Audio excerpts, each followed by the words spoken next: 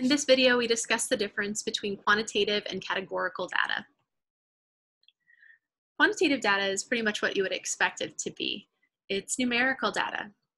It consists of numbers, and those numbers represent counts or measurements. While categorical data, sometimes called qualitative data or attribute data, consists of names or labels, not numbers that represent counts or measurements. So if we talk about hair color or eye color, or if we talk about names of classes or states, all of that is categorical data. Quantitative data would be, the number of shoes in your closet, measurements,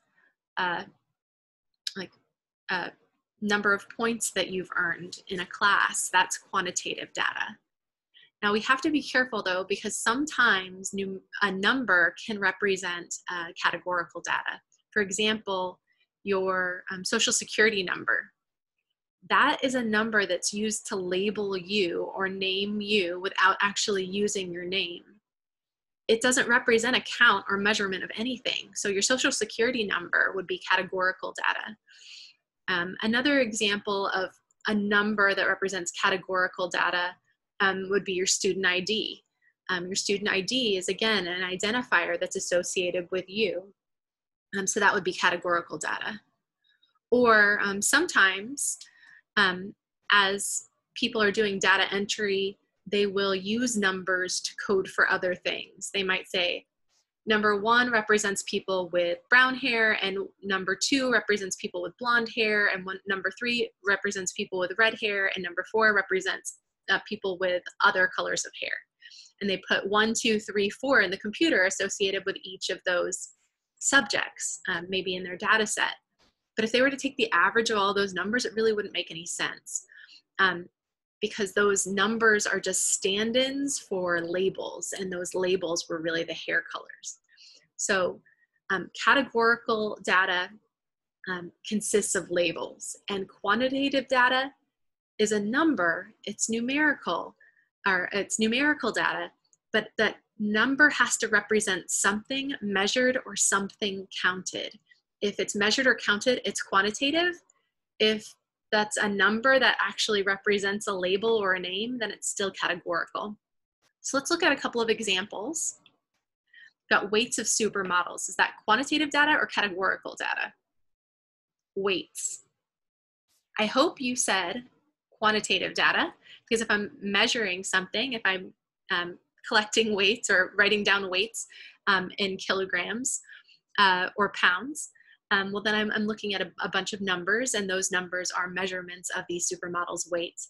So that is a piece of quantitative data or a quantitative data set. What about gender, male or female, of professional athletes? Well, that's a label. We're saying this is male, this is female. We might code 0 for male, 1 for female, or 0 for female, 1 for male. But those two numbers don't actually mean anything. Those two numbers are just something that's signifying the category. So when we talk about male and female, those are two categories. So it's categorical data. And then what about this? Shirt numbers on professional athletes' uniforms. Well, those are numbers, but are they numbers that represent counts of something? Are they numbers that represent measurements of something? They're not. Those shirt numbers on professional athletes' uniforms just represent categories, or not categories, names. They represent individual people, and that has nothing to do with numbers, or that has nothing to do with counts or measurements, excuse me, even though a number is standing in for that name. So this is also categorical data, even though we're talking about a number.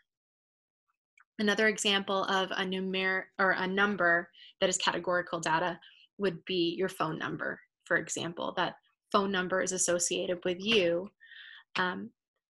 or associated with a device or something like that, but it doesn't represent a count or a measurement of anything. So that would be categorical data.